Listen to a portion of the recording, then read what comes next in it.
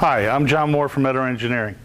We're here to show you how easy it is to roll a gasPOD, packaged gas booster system from ETTER Engineering through the door and get it in place to install. So here I am opening a standard man door, 36-inch wide.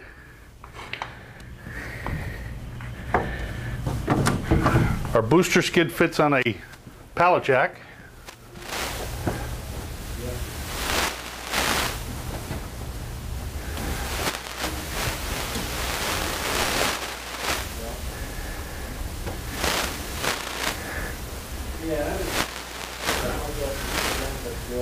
So here we are rolling it right through the door. Stuck on the door.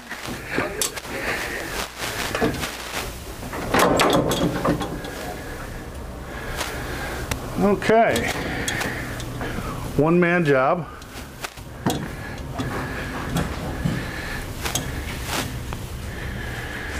And of course you would move it into place as you need it in the building. But this was one of the biggest inputs that we got from installing contractors, was the ease of getting the booster into place. So with our gasPOD design, every skid for all the ENT and smaller can be put onto this size skid and rolled into place. So let's take a moment to notice that all the components from ETTER Engineering are completely mounted and wired, installed, painted, what have you, with our gasPOD. This is not the case with some of our competitors. This is where the gas is going to come in, your inlet flange that the house piping will be connected to. We have a stainless steel overbraid flex hose.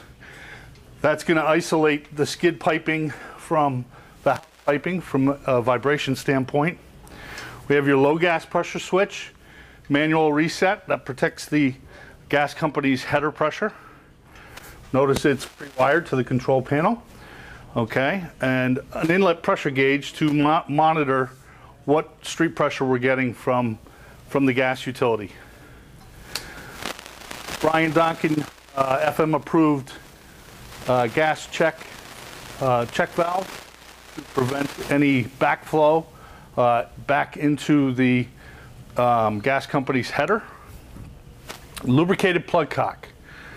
ETTER Engineering believes lubricated plug cock is the best way to go from the standpoint of isolating a gas service. Okay, that lubrication gives you a good tight seal should you ever have to service anything or work on the line. Okay, the gas booster itself, we'll walk around here in a few minutes, but right here in the back is the outlet of the gas booster. We come out of the outlet. This package has what we call our Mode R flow controls, which utilize a Siemens SKP 25 gas regulator, where we're sensing gas pressure downstream, and we're actually controlling the booster, turning it on and off based on load in the building. Okay. Coming out of that, we sweep across. We have another gauge for monitoring the performance of the gas booster and setting the pressure of this regulator. Again, an outlet, lubricated plug cock, and another stainless steel flex hose for connection to the building piping. So as you can see, all the components are within the footprint of the skid that can fit through the man door. That was our whole objective in doing this. And again, not all our competition have done this with their package systems. Certainly mounting all these other components, flex hoses, check valves, regulators out in the field, costs the mechanical contractor, the installing contractor, time and money and risk. When this unit arrives to your job site, you know it's been tested from the inlet flange to the outlet flange, leak tested and functionally tested. So a lot of the risk is resolved. So why don't we come over here and look at the inlet side of the gas booster, the control panel, and the actual operating booster itself. Here we have our ETTER Engineering booster control panel. It's mounted on a stand. The stand allows complete access to the gas booster should we need to change a motor, you know, many years down the road, or do an internal inspection. All this booster can be serviced without moving this control panel. Our control panel is done in our own UL 508A panel shop.